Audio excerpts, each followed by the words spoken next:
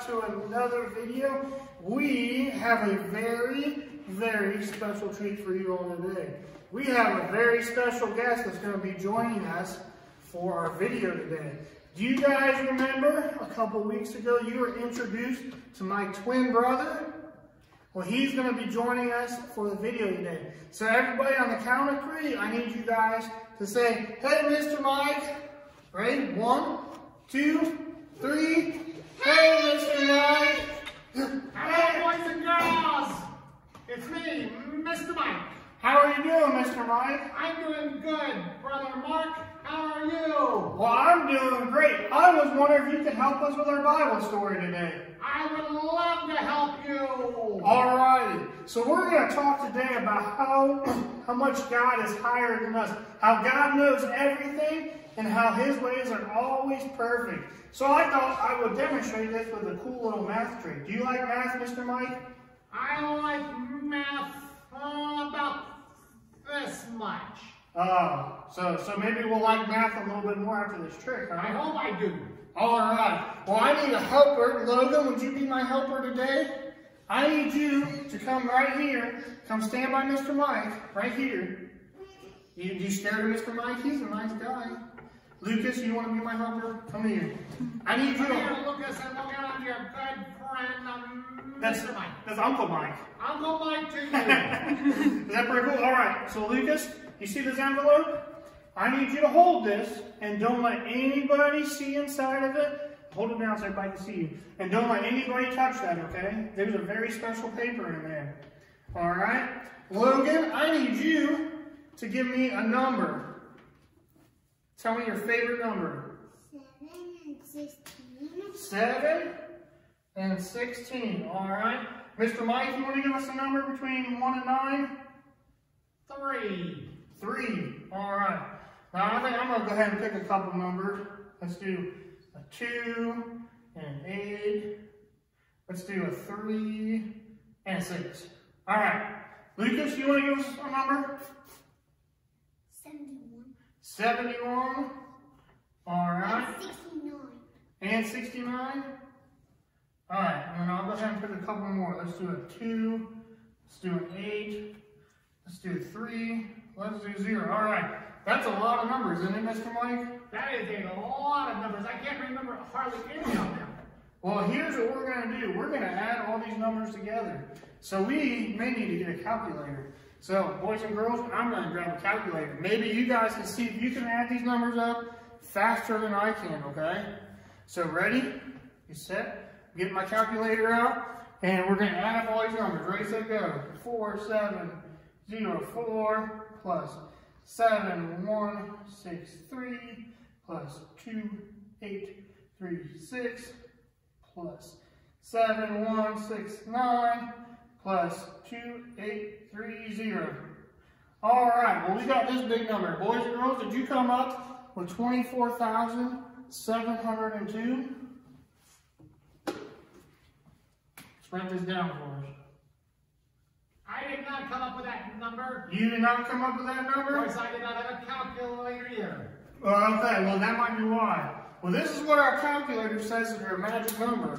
And we're going to talk today, there's a verse in Isaiah 55. God says, "For my thoughts are not your thoughts, neither are my ways your ways. For as the heavens are higher than the earth, so are my ways higher than your ways, and my thoughts are higher than your thoughts." You see, boys and girls, God knows everything about us. It even tells us that He knows how many hairs are on our head. It tells us that He knows all things and He's in control of all things.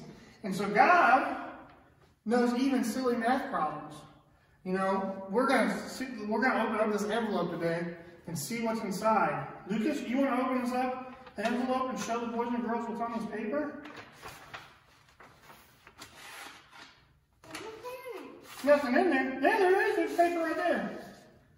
Let's hold it up for the boys and girls to see. What number is that? There's a 2, a 4, a 7, a 0, and a 2. Look, it matches our number right here. How did you do that?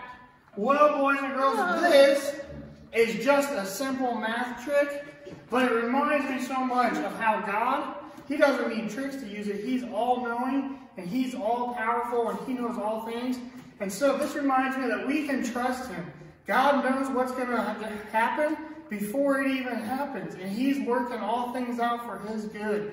And in fact, that's what the neat thing about the Bible is we get to see this all the way in the Old Testament. God was doing things, preparing the way for Jesus in the New Testament. You see, God knew all of what was going to happen in the Old Testament. He already knew Jesus was coming in the New Testament. And boys and girls, Jesus came so that we could have a relationship with Him.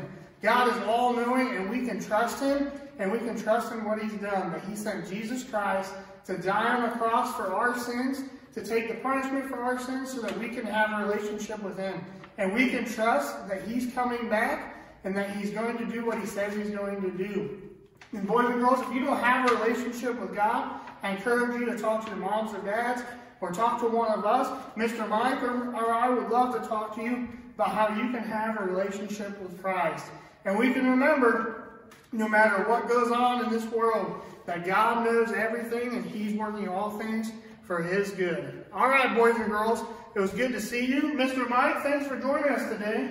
I'm glad I got to come and see that trick today, and I'm glad to know that God knows everything before I know. Yep, that is very good to know, isn't it? Do you have anything you want to tell the boys and girls? I want to tell them I'm so excited to one day be back together with them, and that this Sunday we're going to have a drive-in church, and I know you've got a special thing for the kids that come, and I'm excited about that. Yeah, we are very excited that this Sunday we're going to have church outside in the parking lot. Everybody can come drive their cars. Well, you don't get to drive your cars. Your mom and dad get to drive their cars. And we get to come and have a church service outside. And we got a special thing for all the kids that come so that you guys can do it during the church service. We hope to see you then, and we'll see you later. Mr. Mike, what you got there? Listen, last time I said you only gave me a penny, but look, now you gave me $100. Yeah, you see I gave you $100 right here, boys and girls, you see this? Mr. Mike said all I gave him was a penny, so... Yeah, hang on. Get that $100 back, okay. Please. I was all excited, and then I looked at that $100, and there's something funny about that. Hey, does it look a little fishy? I wouldn't do that, would I? There's some Chinese or some writing on that dollar, or $100 bill. I think you give me another penny.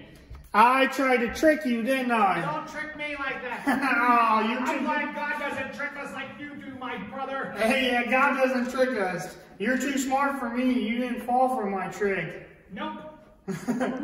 All right, boys and girls, we will see you next week. See you later. Bye.